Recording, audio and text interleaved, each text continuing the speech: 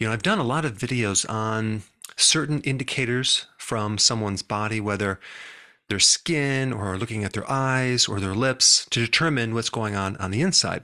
Well, today we're going to talk about the relationship between someone's skin and diabetes. Their skin reveals a lot. At the end of this video, you'll be able to glance over at someone, look at their skin, and pretty much know if they have diabetes or not. And of course, you can apply this to yourself. If you have any of these skin problems, I'm going to tell you what to do. But here's the big problem I see with diabetes in general. Okay. Medicine's goal is to help manage and regulate blood sugars. So you are given certain medications to help normalize your blood sugar. Well, pretty much problem solved. If we could just manage your blood sugars, you'll be okay. But my question is what do you mean manage blood sugars? Well, you're lowering the blood sugars to a normal level, right? Just like you would do with high blood pressure and medication. But the question I have is, where is this sugar going that you're managing or you're lowering? Is it evaporating or is it just going from one place to another? And the answer is it's going from one place to another. It's going from your blood to other parts of your body, like your liver, like your organs. It's being converted to fat as a fatty liver. So it's not correcting anything. It's just transferring one problem to another problem. So there's two main issues with diabetes in relationship to your skin. One problem with the high blood glucose directly affecting your skin or even indirectly. And then you have other problems related to the hormone that is involved with diabetes called insulin. So let's start with the insulin part first. Insulin is a glucose lowering hormone, okay?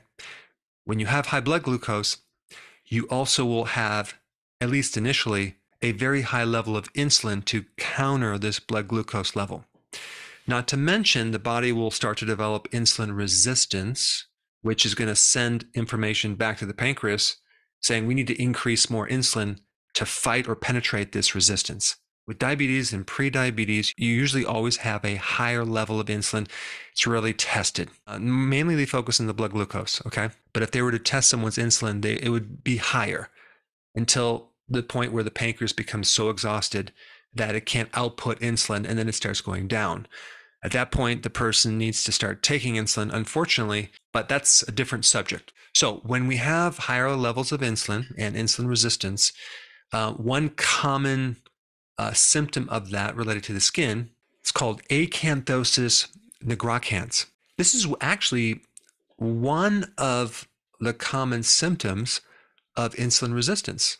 And it's a situation where your skin is darkening, it's looking tanner, and it almost has a velvet texture to it. It mainly accumulates in the different folds of the body, armpits, the side of the neck, the back of the neck, the different folds like on the crease in your elbow. And this is occurring because of a cell called the melanocyte, which makes melanin, which is the pigment of someone's skin. Insulin resistance causes an overproduction of this cell. Okay, so that's the first skin problem. The second skin problem I'm going to talk about related to insulin is the skin tags. So insulin is an anabolic hormone. And when you produce too much insulin, okay, it makes things grow. It makes these mini tumors. And so a skin tag is a benign growth. And so that's the connection to a skin tag. We have increased insulin, increase growth. And by the way, if you want to know how to get rid of skin tags pretty fast, I'll put a link down below. All right, the next skin problem is called digital sclerosis. And this is just a skin condition where your skin is thicker.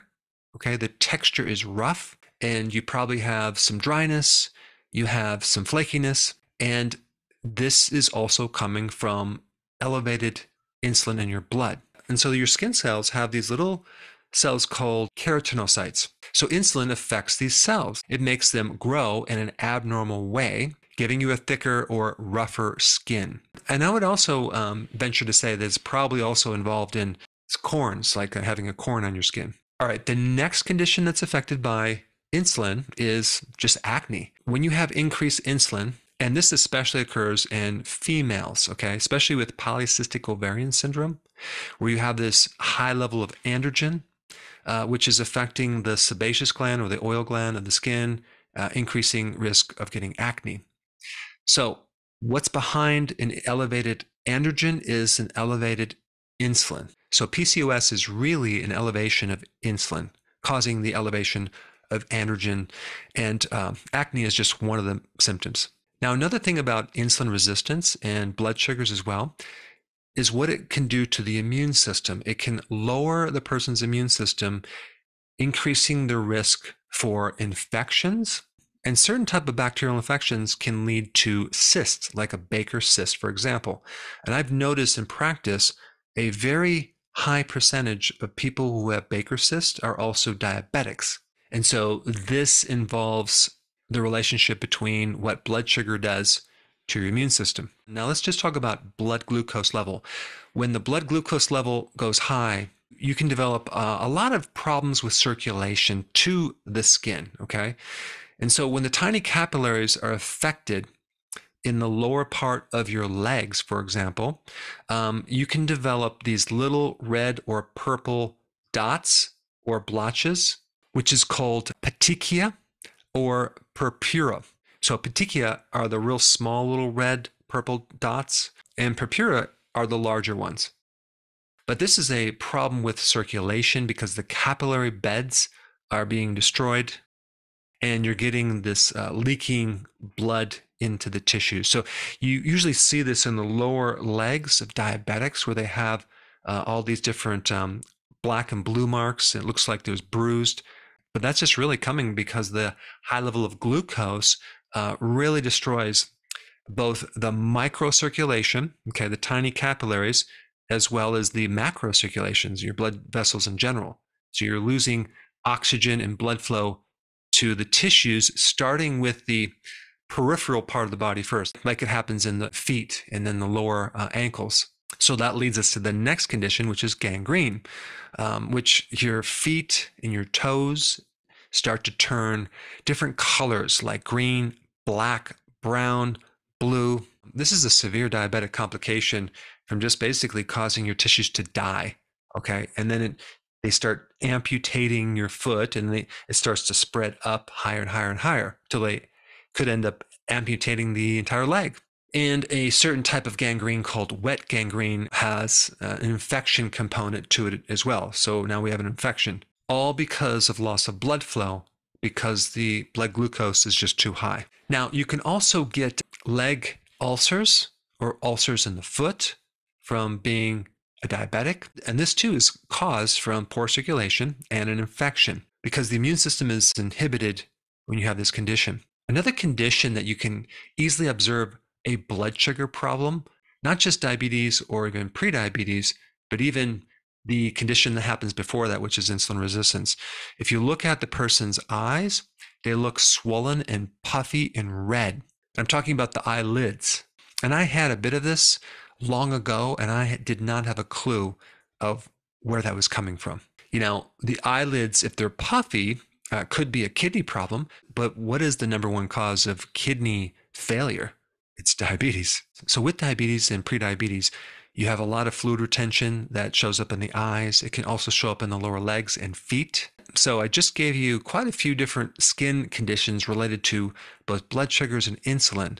But my question always comes down to, boy, there is so much focus on treating the symptom, in diagnosing these conditions, but very little energy or focus on treating the diabetes itself, the high blood glucose, and what causes that.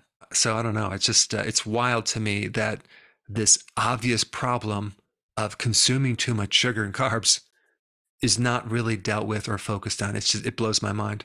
But the more you think about it, it really relates to medication. There's a lot of money involved in this condition.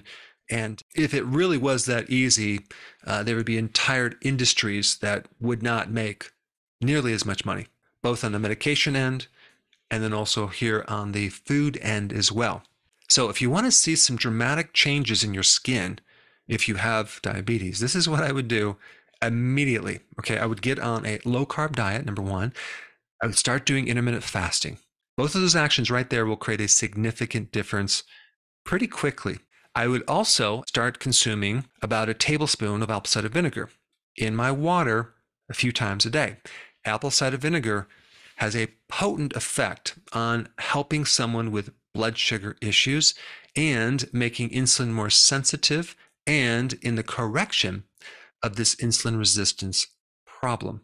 And the next thing I would do is take probably one of the most effective herbal versions of metformin, like a natural version of metformin that you can take. It's well studied, and it's called Berberine. Okay.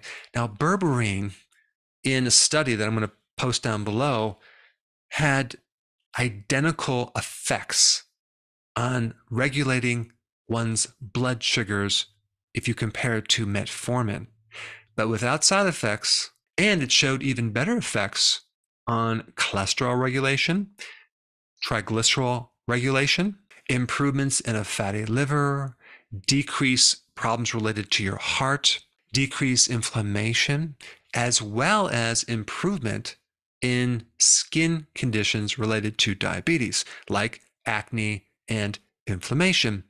And it's cheaper and has less side effects. So, keto, intermittent fasting, apple cider vinegar, and berberine. Now, since berberine is such a heavy hitter when we're dealing with blood sugars, if you haven't seen my video on berberine directly, I put it up right here. Check it out.